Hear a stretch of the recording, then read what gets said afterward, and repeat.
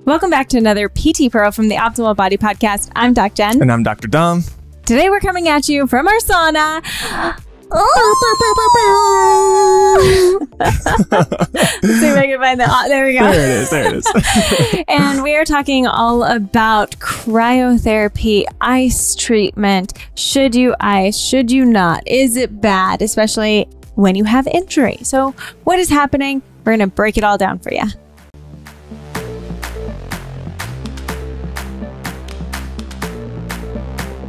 I know, such an adventure here. But, you know, I think what's so beautiful about this topic is it's been debated a lot. You can look on the internet like most things and people will argue to the death one side versus another. And so it's really important to start to understand for yourself, you know, well, what does this actually mean? What is beneficial? What is not beneficial for me to know? And really starting to understand it, you know? I just like, why does it always have to be that way where people like, yes, ice is good or no, ice is bad? Like, and those are the only two answers. I don't get why people feel like we need to argue things in that as, you know, bipartisan an issue. Like, that's not the case. There might be some times that it's good. It's always a it depends answer. And that's what we're learning if you've listened to any of our episodes. Right. And we're always learning. And I think that's the beauty of not getting so like you can only do this or this is bad, this is good. Be very careful when even clinicians are using that with you. You know, it depends. Maybe in your circumstance, something is more beneficial. Something can be less beneficial, but it doesn't mean make it wrong or bad, or some other therapist using it was not informed. You know, they're just maybe using it for a different intent. Because I think it's important to know the history of how this all began. Totally. Which is really cool, right?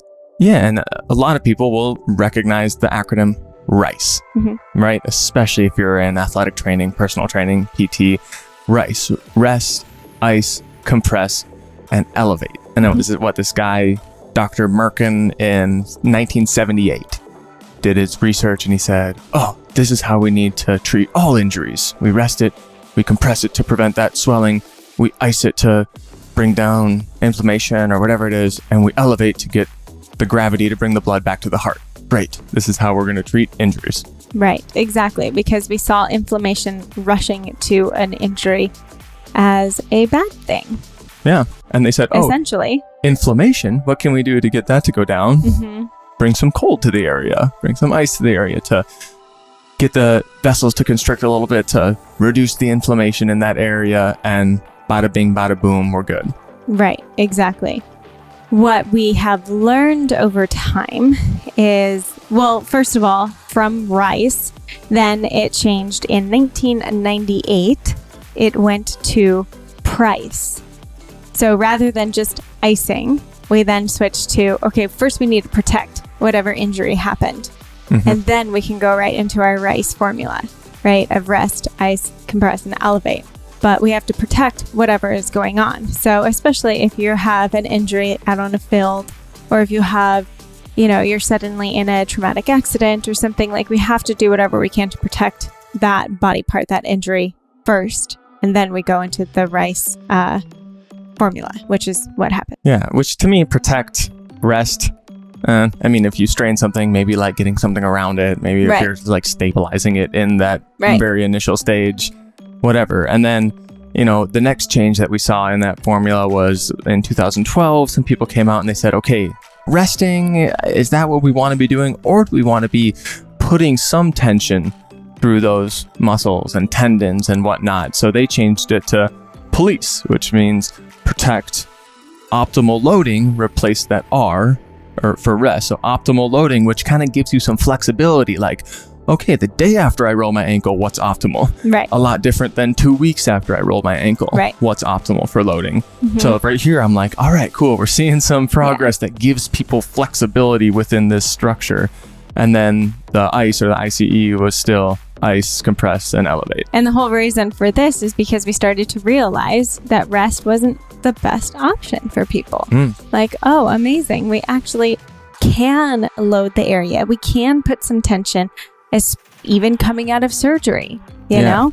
And it's okay and it's not scary. And as long as we're doing it in a progressive manner that is pertinent to the injury at the time, then it makes sense. We realize when we're resting, we're not really telling all of these cytokines, and we're not really telling all of these things what to do. Yeah, they're just coming to protect. They're just coming and they're like, okay, what do we do? And since we're sitting there doing nothing, they're just like, we're going to stay here. Yeah. And they start laying down all these tissues so that you might not be able to move as much if you're not getting that optimal loading, where now we've added in optimal loading, which again, right away might just be the classic with a rolled ankle is your alphabet or your ankle circles. Or ankle pumps. Ankle pumps. And I love that you added ankle pumps because it shows that optimal loading doesn't mean that you're all of a sudden going and walking or jumping or doing something. Jumping. Right, exactly. Optimal loading can just be movement, but it's not saying you're just resting and you're going to lay in bed and watch Netflix and do nothing. Dr. Merkin, who came up with the R.I.C.E protocol, all of a sudden retracted his protocol and said, you know what, right now, this might not be the best thing initially when you have injury. Rest, ice, compress, elevate. And that doesn't mean that he maybe took out all of the aspects of it, but he said, for an initial injury, I don't think anymore. Now that we have more current up-to-date research, understanding of the physiology of what's really happening within the body, I don't think that this would be the best protocol. For someone in science to be able to separate from the thing that they founded, from the science that they came up with, rather than holding himself down and trying to stick with this R.I.C.E technique, for him to come out and say, okay, I've learned a ton and science has been able to show a lot of new things. And I think there might be a little bit better way to explain this. Yes. Which is where we come up with the next acronym, which is Peace and Love. Peace and Love. So hippie. So hippie. But it's really incredible because it starts to add in a lot of education. Right. And it starts to add in a lot of other components that, again, add some flexibility depending on where you're specifically at. So peace, protection, elevation, avoid anti-inflammatories, compression, and education. And then love being load, optimism. I thought you were going to do it. Sorry. Vascularization and exercise. Yeah. So the thing that I love about this is it starts to add in some really cool components like avoid anti-inflammation. Yeah. Again, and this is tough to talk about in definites because again, avoid anti-inflammation. There's a time and place for everything. Yes. But what we're saying here is that we don't want to introduce things into the system initially that are going to really mess up our body's understanding of what's going on. And if we add too much in, if we're in that next week, just like throwing the anti-inflammatories into our system, doing a lot of systemic cryo stuff so that our body can't just take a minute to pause, realize what's going on in the area, and then start to do some of those loadings, start to do some of the more educational based stuff. Again, still protecting and elevating that foot, because those things in an initial stage of injury are going to be really important. Right. I mean, it's funny because in one sense you are saying avoid anti-inflammatories. In the next sense, you're saying compress and elevate. So people are still going to be like, well, I don't understand, because essentially you're trying to avoid too much inflammation. And I think that's where we're all pretty much in agreement. Yes, we want inflammation. Inflammation is healthy. It's a natural system within our body. It helps to clear out. It helps to rebuild. And if we then get stuck with too much inflammation, we decrease mobilization, we increase pain. You know, all of these other factors start to happen. So compression and elevation playing a role still within that.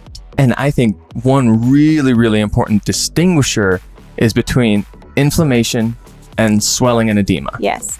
Two completely different things. You know, we can have a smaller amount or a normalish amount of inflammation in a joint that could then become very swollen or edemacious, or, you know, have a lot of fluid in it that then, like you said, will restrict the mobility, will restrict our ability to do some optimal loading, right? And then that's where it could impact the healing process, because then we can't get back to those ankle pumps we were talking about. And the thing that, again, makes sense to me when I think in my science physical therapy brain, when I put ice on something, what's it going to cause? It's going to cause surface vasoconstriction. It's going to cause slightly less blood to be coming to that surface level. So there, you know, we might reduce some of the fluids being pumped into the area by our heart.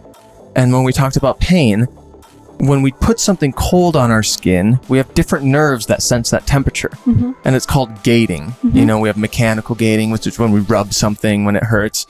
And then this is more of a temperature or a sensational based gating where we put something cold on, and it's proven to reduce our levels of pain because it actually kind of distracts our brain. One thing that I want to say, the love part where it's loading, and O is optimism. And I think it's so cool that they have that in there.